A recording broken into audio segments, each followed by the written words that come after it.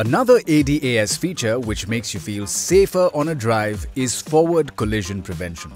The system alerts the driver about a probable collision with a four-wheeler, two-wheeler or a pedestrian when the gap becomes too close and applies autonomous deceleration if there is no action from the driver.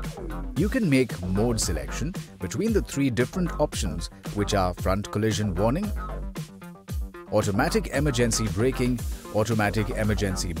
pedestrian, by entering the corresponding interface for driving assistance and turning the system on or off.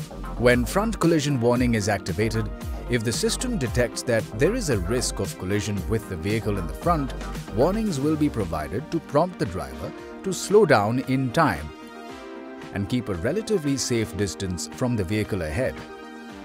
Disclaimer: the automatic emergency braking (AEB) system is designed to help avoid or reduce the crash speed and damage in certain frontal collisions only. Please always pay attention to your surroundings and drive safely.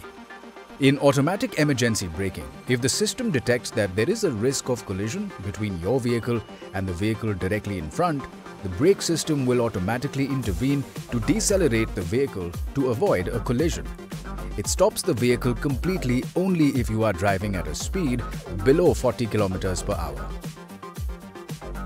Last is automatic emergency braking pedestrian.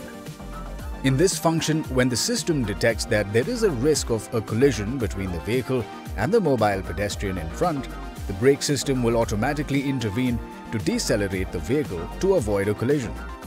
It works between 6 to 48 km per hour for stationary objects in its own lane.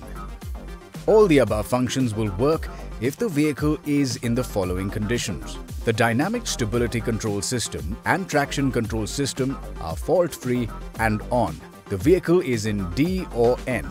The airbags are not deployed. MG Astor has features that will make your drive extremely safe and comfortable.